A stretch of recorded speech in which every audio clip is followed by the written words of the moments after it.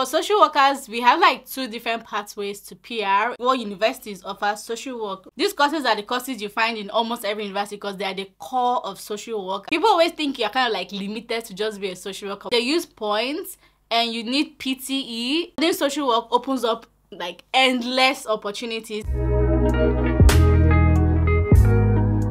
Hey guys, welcome back to my channel. If you are new, my name is Cheche Okoye, and if you're a returning subscriber, hi, I am so happy that you're back. So today I'll be answering the most frequently asked questions, the frequently asked questions about social work in my DMs, okay, in my DMs, Instagram, Facebook, comment sections, okay. And I just narrowed it down to some questions and I'm going to answer every single one of them. So, well, keep watching. So for the records, I finished from ACAP, which is the Australian College of Applied Profession, and I did Master of Social Work, right? So I can know some answers to your questions and I'm going to answer them, alright? So the first question that I always get is what universities offer social work, right? I took my time to relieve you guys the stress and I did a research, well, I did a lot of research, and I found this link that has all the universities in Australia that offer social work and also like courses that are related to social work, right? I'm going to leave that link in the description box. It's a random link. It wasn't sponsored. I just found it because I wanted to do this video basically. But just so you know, different schools have different sort of like structure, right? So my school, which is ACAP, we had trimester, which is 3 sessions in a year, and some schools offer it for 2 sessions, which is like semester, right? I chose trimester because I just felt like it was easier for me to sort of like break down my school fees in trimester, because if you don't know, in Australia we pay school fees per semester. So let's assume your school fees is 30k in a year per semester. If you're doing semester, that means you pay 15,000 every semester. But I did trimester, so that 30k is divided into 3. That's not the price. But that link, why I'm going to share that link is because it broke down every single question, right? So it has all the schools, courses related to social work, tuition fee for each course, course year of study, like how many years you have to study in that school for social work or whatever course it is that's related to social work. It has like everything. It even has like, it has like course structures, right? And even like the courses you have to do in social work, which is amazing. And it also has direct links to those schools' websites, and I think it's going to be so helpful to like better understand like different schools and, you know, trying to find the tuition fee that kind of like matches your income basically, or whatever you can afford. Yeah, technically. But for me, I chose trimester because again, it was easier. It sounded easier to me. It was actually easier to break down my fees in trimester than in semester, because then I get to do like 2 courses in a trimester, 3 courses in a trimester, supposed to like the 4 you do in a semester. So I'm just going to list out 5 just for the sake of listing out. They are not like the best schools though. They are not like the worst schools. It's just 5 that I know, the one I went to, the ones that my friends are in, basically. So I'm going to list out the 5. The rest you can find them in that link. So there's ACAP, of course, which is like my school. That is the Australian College of Applied Profession. There is Western Sydney University. There's the University of New England. There's University of Southern Queensland. There's University of Sydney. There's so many other universities. Another question I always get is the entry requirement if you want to study social work in Australia. Depending on the level of your study, bachelor's degree, master's degree, and even the school you choose, the entry requirements are kind of like different, but then they are the most common ones. So for bachelor's, you have to just complete your secondary school, right? So secondary school, we call it in Nigeria. In Australia, they call it like year 12. So you have to complete your year 12 and then you apply. Then if it comes to master's, you have to do like a bachelor's degree in like something that has to do like social science or even like social work. For me, I did Bachelor's of Arts as my bachelor degree, which is like mass communication, and I wanted ACAP, and they couldn't find any course that sort of like related to social work. So what I did, or what they offered, is for me to do graduate certificate of human services, graduate certificate in human services. Yeah, that's what I did. So I had to do 6 months of graduate certificate in human services before I was able to move into social work. Now there are schools that are a bit different, okay?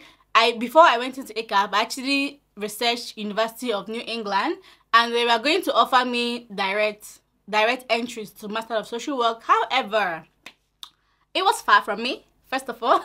Second of all, their school fees was I wasn't ready to pay that amount, and they do semester, so I know what I was looking for. So I was like, okay, fine, I'm willing to sort of like, you know, do this. It's still in Sydney, my school is in Sydney. I don't want to go all the way to regional area to do that one. I just want to stay around here, right? So that's why I didn't do that. So it depends. The entry requirements are different. There are some schools you can just enter that way. There are some schools like ACAP, you have to do the graduate certificate first, and that's just like for 6 months, and then you go straight into masters. Also, there's the English requirement. Okay, there's IELTS, you have to get at least 6.0, which is what I use, and then there's PTE. I believe you have to get at least 50 or at least 60 to be able to get in. I also get questions about the subject or the courses that we do in social work.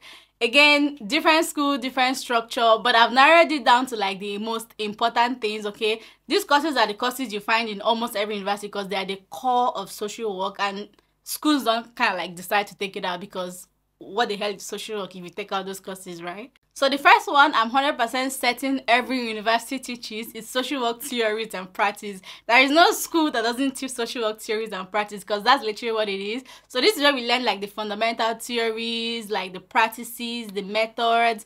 Then we learn about like system theory, cognitive-based therapy, narrative therapy. You learn things like strength-based approach, solution-focused approach. So this is just like the base. This is like the core of social work, right? These are the tools we actually get to use when we leave school. So I believe every single school that offers social work teaches social work theory and practice. Another one that you can find in every university for sure is ethics and principles. Okay, social work ethics and social work principles is like one of the core things that they teach us in social work. So here you sort of like things like values and principles that kind of like guide social work practice. You learn like ethical decision making, professional boundaries, legal requirements, because as amazing as social work is, everything you have to be guided by principles. You have to be guided like policies, because it's a very like how do I explain this course? It's an amazing course. I love it, right?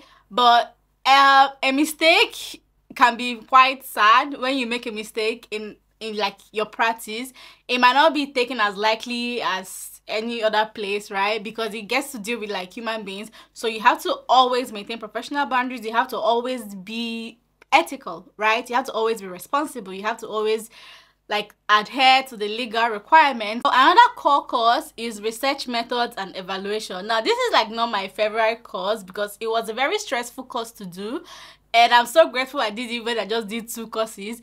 It was stressful, but it's one of the core things you have to learn as a social worker, right? So here we learned how to do qualitative and quantitative research method, data collection and analysis. We did a lot of literature reviews.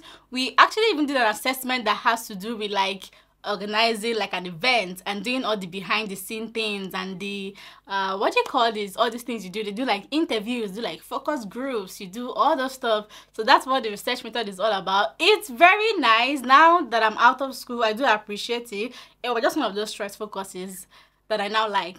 I did not like then. Another important one is the course that has to do with like cultural competency. Now I think it's named different things in different schools. For us, I think it was called Indigenous Australia.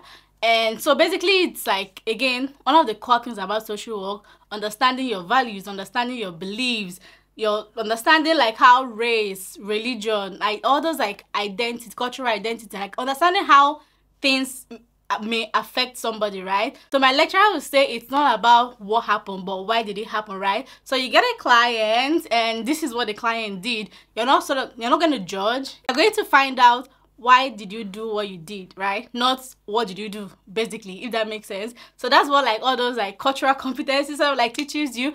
And it also sort of like teaches you how to be able to understand your own biases. So if I'm able to understand what my biases are, okay, these are my values, these are my identity. Now I'm going to figure out how not to let my value affect the way I help people, affect the way I listen to people. That's like literally just the base of cultural competency. So you have to like work with people according to their own values, right? You have your professional knowledge, but it still doesn't take away what the other person believes, right? It doesn't take away that. So as much as you are the the expert.